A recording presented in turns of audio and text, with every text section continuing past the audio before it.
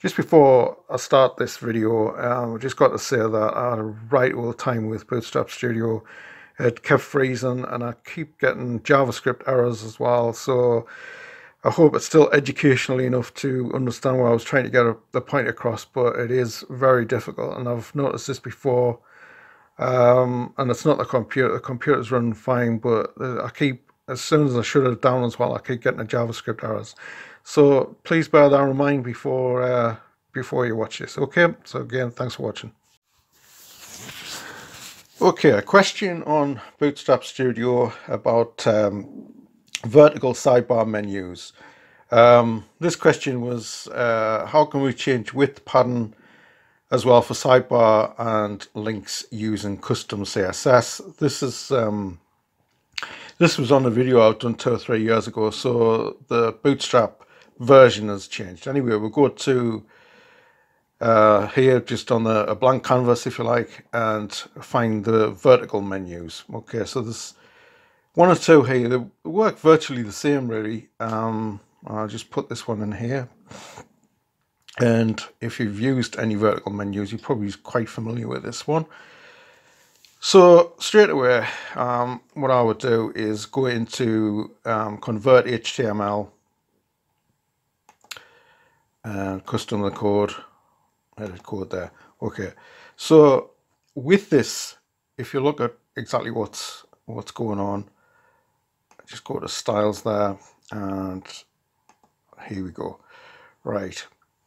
Things here that is very important. I hope my zoom's working on here. Yeah, it is.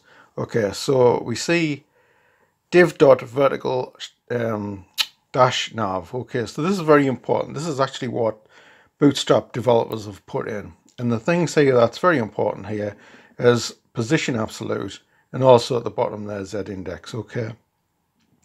To change the width of this, so that's actually still in a fixed position. Yeah, with position absolute, but you can put position fixed as well, which would have the same outcome.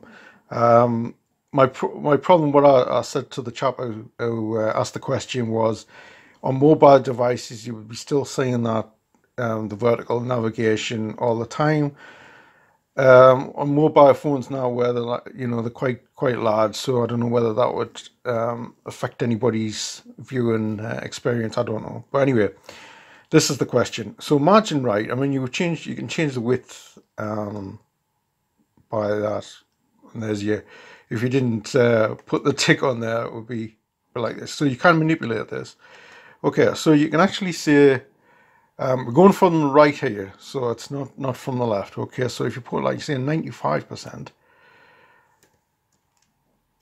okay, so you see that that's very, very thin now on the vertical navigation. So you can manipulate this to whatever you want. All right, so you can put, something like I'd put that 70%. See if that works any better.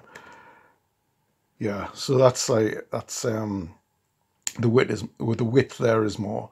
Okay,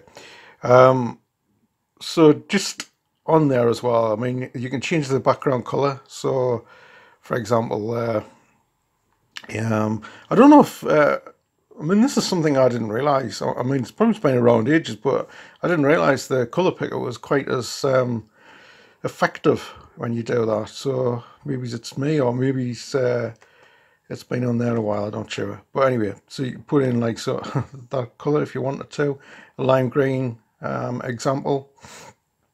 And yeah, so you can really change the color on this to anything you want. So that's that way of doing that. So if you go down on this here, this is Bootstrap Studio, where it's locked. So you kind touch anything on these, but you can on the first bit of that. Okay. To use pattern, you can create a style vertical nav where the links are, so you could pattern, you can do whatever you want, really. You could say 45 pixels there. You see that comes really, that's a lot of pattern, that, and probably you wouldn't use that in the,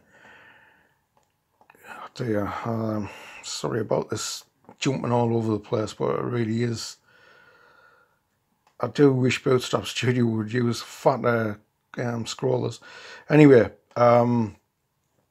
so that's basically that. But if you wanted to use element.styles, which would so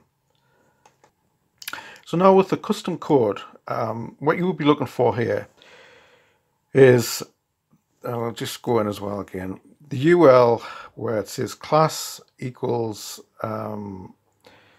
vertical nav list, okay, and then I'll just come out of that. So we'll go to styles on here, and there's your vertical nav list again. So again, you can go 25 pixels, and it's like that with the pattern. And that's basically what you do. If you go back and you can use a link for, I'll just put this up a bit. You know, like where you put your links, okay, is here in the, you can't actually do it on here as well, but yeah, in the custom code, you just put your link of where you would go. So there, you know, you just put your, if you wanted to link to your website or someone else's website or whatever you want to do, you just put it in there. All right. You can do these by just edit them here, or, you know, that's it's entirely up to you what you would do there.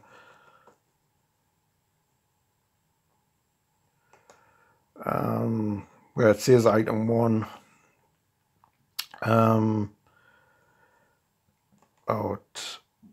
you know, just put something like homepage, apply, there you go, and that's that. Again, colors and everything like that can be easily sorted out, but that's basically what you do really.